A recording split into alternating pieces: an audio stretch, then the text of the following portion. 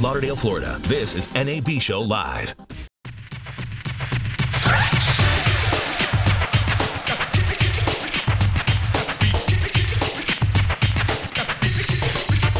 Hey guys, my name's Addison Ricky, or at least that's what my mom told me, and this is Intro to Video Production from Broadcast Beat. Today, we're going to be talking about video DSLR cameras, or what's also referred to in the industry as HDSLRs, meaning hybrid digital single lens reflex cameras.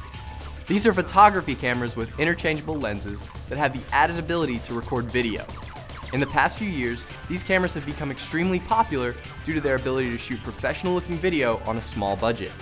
They offer great low light capabilities, beautiful shallow depth of field, a light and compact form factor, and a few of them cost less than $600. Now, you can save up and earn that money the hard way. Ugh, but I found a jar of pennies in my parents' basement, right behind my bed. If you're shopping for a video DSLR, the first thing you should consider is the sensor. Large full-frame sensors give you better low light performance and shallower depth of field. But you can pay big money for cameras with these sensors. Cameras with smaller sensors, like APS-C sensors or Micro Four Thirds sensors, can be much less expensive, and for many shooters they achieve more than enough. Just remember, most lenses are designed for full-frame sensors, so on a smaller sensor, the light coming through the lens gets cropped. This means that a 50mm lens is actually equivalent to an 80mm lens on an APS-C sensor because it crops the light by a factor of 1.6. As you start to break into other nerds' basements to steal their coin jars, your budget goes up. And tons of new features become available. 4K resolution, variable frame rates for smooth slow motion, and drastically increased ISO settings for insane low light performance. As an added benefit, most of the manual controls you get for taking photos carry over to the video. Precision white balance, ISO, aperture, shutter speed, and even how the camera handles different colors are all at your command. This means you have the maximum amount of control over your image, which is fantastic for shooting films and other creative projects. However, because of their nature, these cameras tend to lack many auto features that many ENG style cameras have.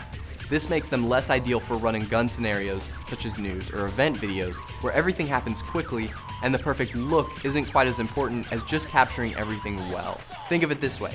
Taking a good picture with your phone is a lot quicker than taking a picture with your high-end DSLR. But with time and skill, the DSLR can produce a far superior image. But who cares if it's just a social media selfie?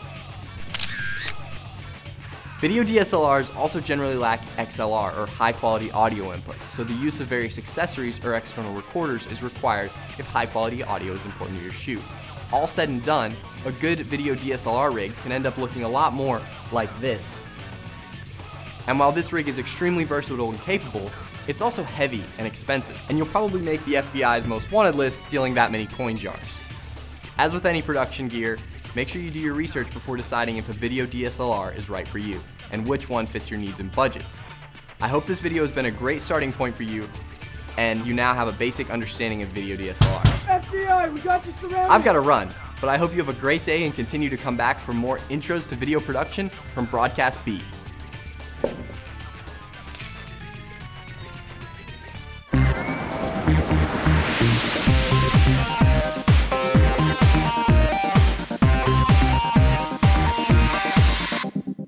I gotta run.